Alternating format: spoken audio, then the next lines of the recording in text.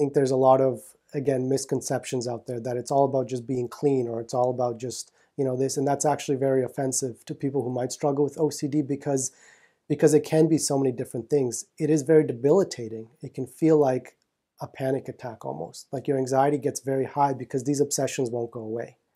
It's like thinking about one thing, and no matter what you do, that thought won't go away. And so you're faced with such high anxiety that sometimes these compulsions do become automatic, that I do have to do this because I can't handle the anxiety. And I think one of the part of the question is also like, versus somebody who might be in recovery for it, is that they're able to acknowledge the thoughts. The goal is not to make these thoughts go away. The goal is also not to reduce our anxiety. The goal is to sit with the anxiety. And people who are in recovery of it, yep, the thought might come, that thought of, am I unclean? Am I good enough? Maybe. I'm not sure. But I'm going to sit with that, because that is the point, and I'm going to let the anxiety come in, and I might do some mindfulness. I might sit with it, do some breathing, and let the anxiety be there and say, thank you. Thank you for coming into my mind.